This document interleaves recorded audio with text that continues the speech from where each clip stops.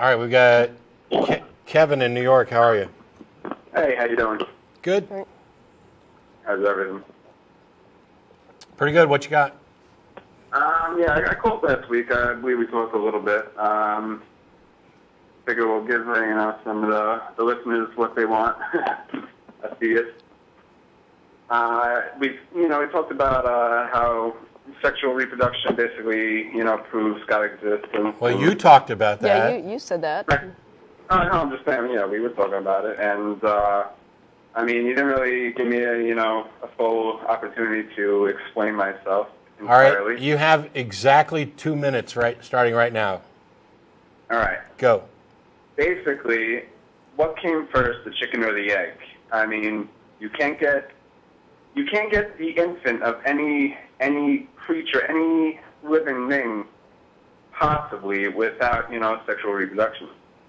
Basically, the chicken. What came first, the chicken or the egg? The egg. Yes.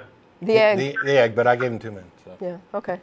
No, I'm just saying that there's no proof that anything can no baby can come from nothing. There always has to be a mother. There always has to be parents, and there always has to be some kind of source where that came from. There's no evidence proven that anything that life can just arise through natural causes. Never been proven. I know you said the Miller experiment, the Miller-Urey experiment, and all that, and I said, that was like comparing, pile of bricks, and then that means you have a house. That's all the Miller-Urey experiment proved. It said that amino acids can be created from scratch, but amino acids. What does that have to do with sexual reproduction? Say again? What does that have to do with sexual reproduction?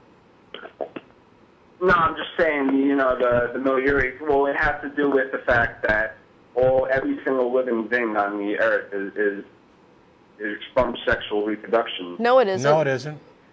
What do you mean? It isn't. Have you not heard of asexual reproduction? Say again? Have you not heard of asexual reproduction? Well, it's still sexual. That's still, well... No, it's not. No, it isn't.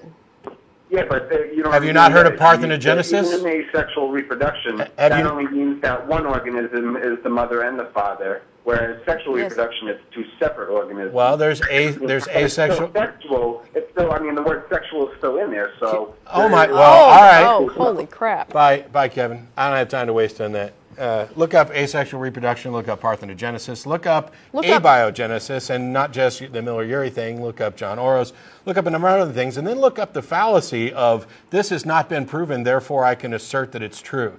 Even if we had no evidence of any living thing that did not come from sexual reproduction, it does not mean that that is necessarily the case. As a matter of fact, we have a good understanding, beginning from very early organisms through the current, pretty much exactly how it processed. Yeah. We know about common ancestry. We know about how sexual reproduction has been driven by natural selection, and we know all the way back, within reason, within some limits, to the original organisms, or we can as far back as we can identify, and we've demonstrated that the building blocks of life can come from non-living material through purely electrical chemical means. Now, once you have that, not only, even before we had that, your bald assertion that we've only found white swans, therefore there are no black swans, is demonstrably illogical. But now that we've found those building blocks, now that we've found a mechanism that's possible, and while we don't understand everything, we don't know necessarily how it happened, or even if it happened here, or if there was panspermia or any other explanation of what exactly happened, what we know about what can happen means that you're just fractally wrong. Yeah.